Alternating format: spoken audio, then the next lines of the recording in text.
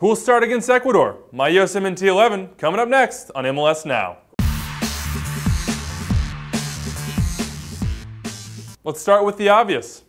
I'm not Jurgen Klinsmann. I don't have the goals, I don't have the medals, and I don't have a contract to lead the US through Russia. And thus, it follows that I won't be the one filling out the lineup sheet in Hartford on Friday. And since I've long since given up on predicting what Klinsmann will do, we're going to approach the Ecuador match a little bit differently here on MLS Now with a game I'm going to call Monday Morning Manager. And I want you to play, so while I'm going through my 4-3-3, the one I'd like to see at Rentschler Field on Friday, collect your thoughts and share your own 11 in the comments section below. Oh, and before you abuse me for leaving Landon Donovan out of my lineup, hear me out here.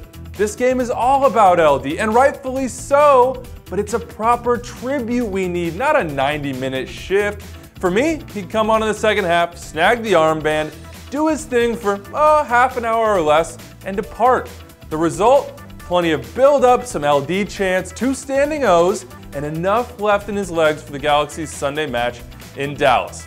So, that out of the way, let's start in goal. A no-brainer if there ever was one. This is Brad Guzan's job for the foreseeable future. And while I'm happy to see a pair of MLSers back him up, he's the first name on my lineup sheet.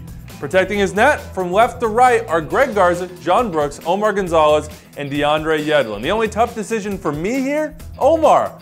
Mostly because of that MLS commitment on Sunday, but also because Brooks and Gonzalez are a bit too similar, which could give Michael Orozco a chance to slot in there centrally. Once again, I'm not Jurgen, I'm going with Omar.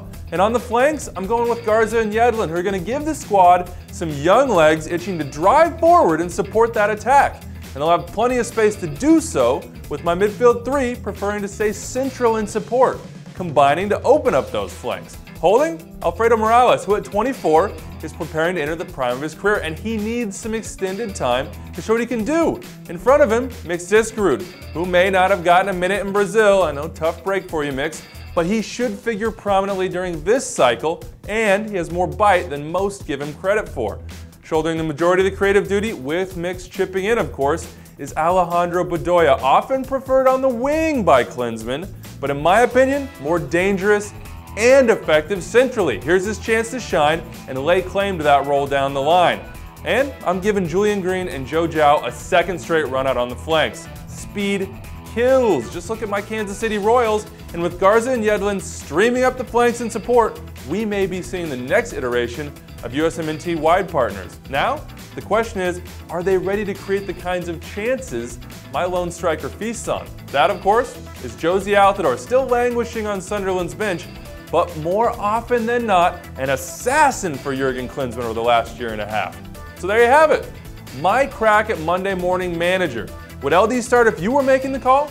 How would you honor the best player in MLS and USMNT history? Be sure to share your lineup in the comments section below, and stay tuned to MLSsoccer.com for complete coverage of Friday's match.